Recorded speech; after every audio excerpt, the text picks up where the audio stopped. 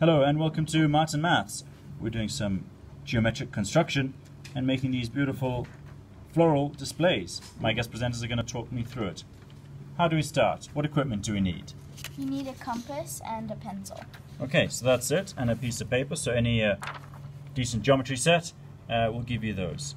Okay, and then what do we do? And then you first draw a circle. Okay, so set your compass to either 5 or 4 centimeters. And sometimes it's easier to spin the page, in fact, to draw that circle. Okay, so we should end up getting a design like that, but we'll see. There we go.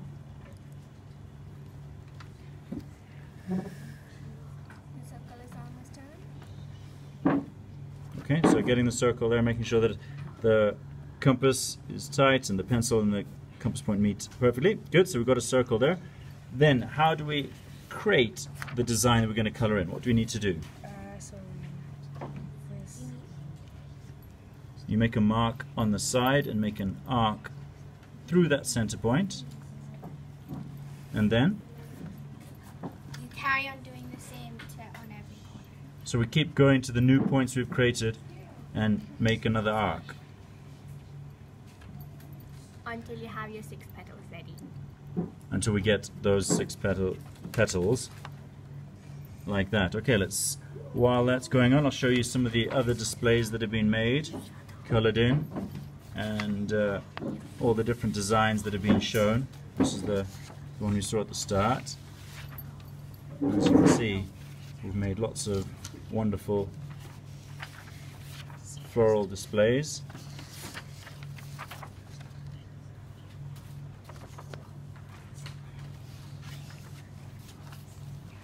And there we go. So just a few more needed. Just need to complete those arcs,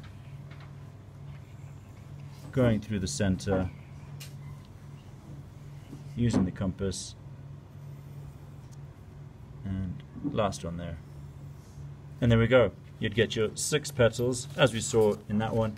And as we like to say, here's one we prepared earlier. So you can see all these wonderful displays that our students have made. Well, thanks for watching. Don't forget to like, subscribe, and share, and make your own floral display. Goodbye from all. Bye.